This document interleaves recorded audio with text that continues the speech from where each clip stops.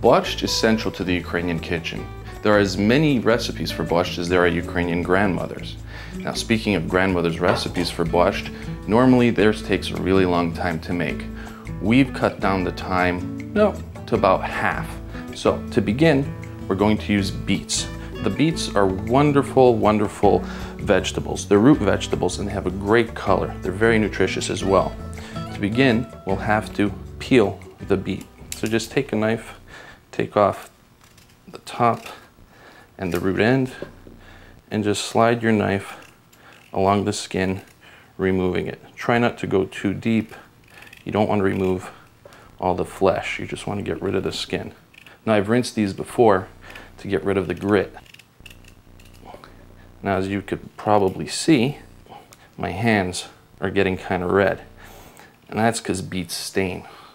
So be careful. You want to wash down everything pretty quickly. Okay, what we're going to do now is we're going to shred the beets.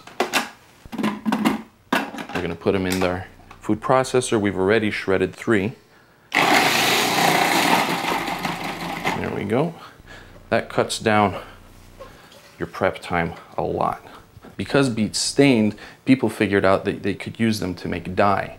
They use the beets to make red dye for Ukrainian pisanki, or Easter eggs. They also use the skins of onions to make the yellow dye. We have our finely shredded cabbage, which we've done in the food processor. We also have our carrots, which we've julienned into nice 2-inch thin strips. We have our celery, which we've diced nicely as well. So we're going to add that